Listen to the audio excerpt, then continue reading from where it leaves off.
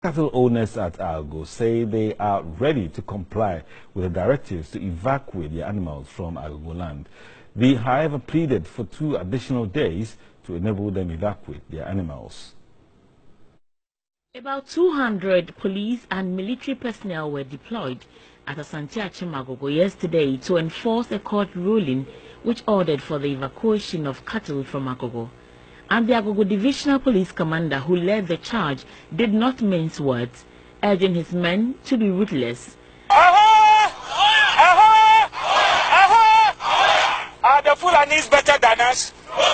Can they shoot better than us? Can they do the military and police job more than us? They say they are guerrilla tactics, they are guerrilla fighters, and they are going to ambush you and shoot you.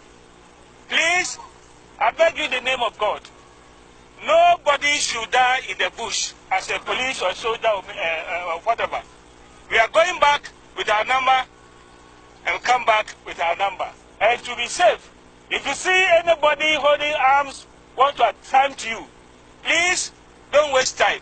The Operation Cow-led team is expected to have so far shot and killed over 100 cows in the area.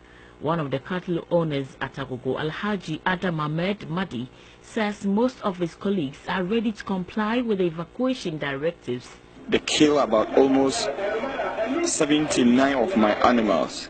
Now the remaining ones with the babies are the ones we are appealing to them. They should just give us, even if it's 2 days, 3 days, to move them from Agogo land. This is all what we are trying, begging the MP. He also pleaded with the security personnel to revise their decision to shoot and kill their cattle.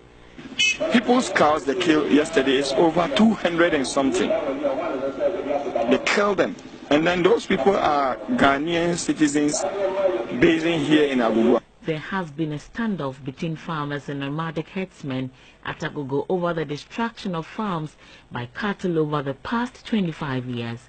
A Kumasi High Court in 2012 ordered the evacuation of the animals from the area, but the herdsmen did not comply with the directives.